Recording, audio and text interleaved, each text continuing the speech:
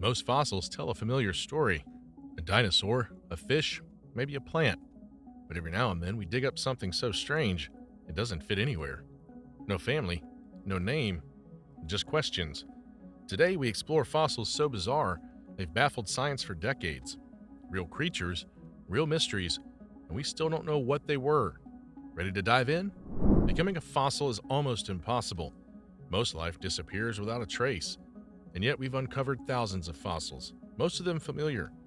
But a few are so strange, so alien, that scientists still don't know what they are. Becoming a fossil is like winning the evolutionary lottery, but backwards. The odds are so low that most living things vanish without a trace. And yet Earth has preserved the remains of countless ancient creatures. With life constantly rising and fading, it's no wonder we've unearthed a mountain of fossils and built entire industries around them. But here's the twist. Most fossils we find are predictable. Even new species often resemble familiar ones, like another duck-billed dinosaur. True surprises are rare. Still, once in a while, scientists stumble upon something so strange, so alien, that it leaves them baffled for decades. A perfect example, the Tully Monster. Discovered in 1966 in Illinois' Mason Creek Formation, this bizarre creature looked like nothing else. Its long, soft body resembled a cigar. It had triangular fins, stalks with eyes at the ends, and a snout-like trunk with a circular mouth. It looked like a science fiction nightmare, only about 14 inches long, but creepy enough to captivate scientists worldwide. Was it a worm? A mollusk? An arthropod? Maybe a vertebrate? No one could agree. The only consensus was that it lived in water, back when Illinois was a shallow tropical sea. The Tully Monster likely swam freely, drifting through murky currents and sometimes washing ashore, which may explain why fossils appear in clusters. And even after 90 years of study, we still don't know exactly what it was. All we've determined is that it belonged to a vast group called bilaterians, which includes almost every animal from worms to humans. That doesn't narrow it down much. It probably hunted in the water column, using its strange mouth to snatch prey in muddy waters, but beyond that, it remains an evolutionary enigma, and it's far from the only one. The alien goldfish, Typhloesus from Montana. In the 1970s, paleontologists uncovered another mystery, this time in Montana's Bear Gulch limestone. It was a tiny, tail-ended creature so strange it was nicknamed the alien goldfish. Its real name is Typhloesus, and it dates back 330 million years, even older than the Tully Monster. But unlike most fossils, this one wasn't immediately celebrated. It was so confusing that scientists avoided publishing it for years. Typhloesus had a spindle-shaped body, no limbs, no fins, no visible gut, and no exit for digestion. Inside, it had a unique iron-rich organ, the ferrodiscus, an internal structure that concentrated iron for reasons no one understands. Initially, scientists tried to group it with conodonts, ancient jawless vertebrates. That idea gained traction when one fossil appeared to have conodont-like teeth, but a closer look revealed the teeth weren't part of Typhloesus. They were inside its stomach, remains of a recent meal. So, it wasn't a conodont, but it was a carnivore, that much was clear. For nearly 3 decades, that's all we knew. Then in 2022, a new theory emerged. Typhloesus might have been a mollusk. Why? Scientists found a strange feeding structure deep inside the fossil, a tongue with tooth-like projections, similar to a radula, the rasping tongue many modern mollusks use to feed. It was a bold connection, but radula-like structures have evolved independently in non-mollusks, too. So while Typhloesus might look mollusk-like, it might be something completely different. To this day, Typhloesus remains unclassified, a soft-bodied predator with an iron disc and a mystery tongue. And like the Tully Monster, it doesn't fit anywhere in the tree of life. And we're just getting started. A tree made of flesh, Namacalathus. To find something even stranger, we go farther back, into the Ediacaran period, over 600 million years ago. This was Earth's first great age of visible life, long before dinosaurs, trilobites, or even shells existed. And among its strangest creatures was Namacalathus, a fossil that looked like a fleshy tree with a skeleton. When first discovered, Namacalathus was mistaken for a plant or a coral. It had a hollow stalk and a bulbous top with a wide opening. But scientists soon realized the trunk was calcified, meaning it had a mineralized skeleton. It wasn't a plant at all. It was an animal. Then it got creepier. New fossils showed its body was covered in tentacles and spines, likely used to capture or shred prey. Even more unsettling, its surface was dotted with windows, open holes filled with soft organic matter when alive. These came in bizarre shapes: circles, hearts, crescents, hexagons, and even heptagons. And as if that weren't enough, Namacalathus could adjust its size to its environment. It lived in various marine settings but clearly preferred the abyssal plains deep below the ocean's surface. So what was it? Some have compared it to a coral gone wrong, but even that isn't accurate.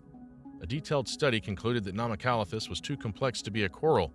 It doesn't belong to any known group. Yet another fossil that's clearly alive, clearly animal, but totally unclassifiable. The living rugs, Dickinsonia and the Proarticulata. If a tree made of flesh wasn't odd enough, let's talk about creatures that looked like bath mats and actually moved.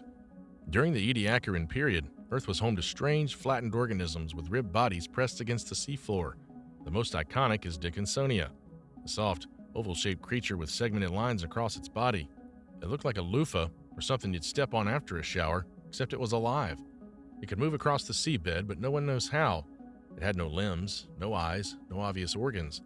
Even its identity was debated. Was it a plant, a fungus, or an animal? Dickinsonia wasn't alone. Other similar creatures included Sprigena, Vindia, and Yorgia. Because they shared certain features, scientists grouped them under a proposed category called Proarticulata, but defining the group hasn't been easy.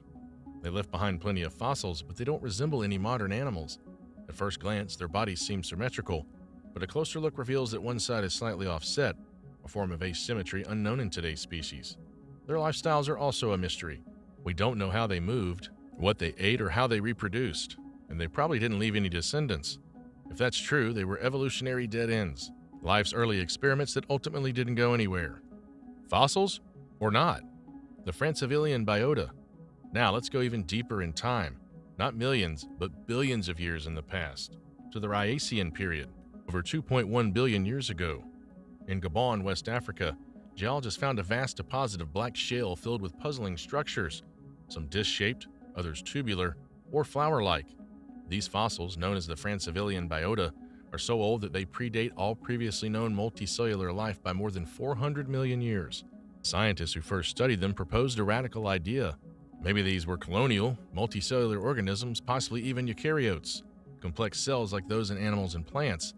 That would rewrite everything that we thought we knew about life's timeline. But critics weren't convinced. Some argued the structures were the result of geological processes like mineral buildup or diagenesis, not biology. Essentially, that they weren't fossils at all, just chemical flukes. Still, newer studies began to tip the balance. Some of the Francevillian forms were rich in zinc, a possible byproduct of biological metabolism. And in 2023, researchers found that the ancient delta environment had all the ingredients necessary for life.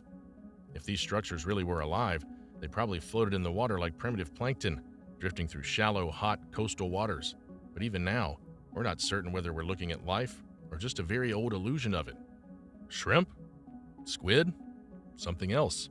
The mystery of Nectocaris. Not all mysterious fossils are unrecognizable blobs. Some look oddly familiar, like Nectocaris, discovered in 1910 in Canada's Burgess Shale. At first, it seemed like a stretched-out shrimp, long and narrow, with odd fins. It was left unclassified for decades until 2010, when over 90 new specimens were found, much better preserved. And what they showed was astonishing.